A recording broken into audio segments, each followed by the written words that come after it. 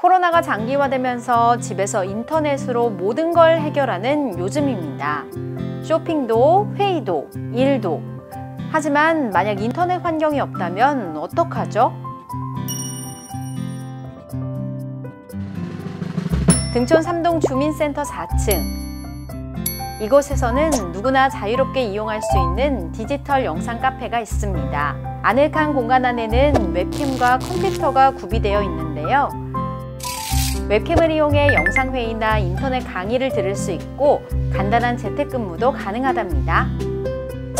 이용을 원하시는 분들은 사전에 예약만 해주시면 됩니다. 한번 이용할 때 최대 2시간까지 이용 가능하다고 하니까 유의해주세요.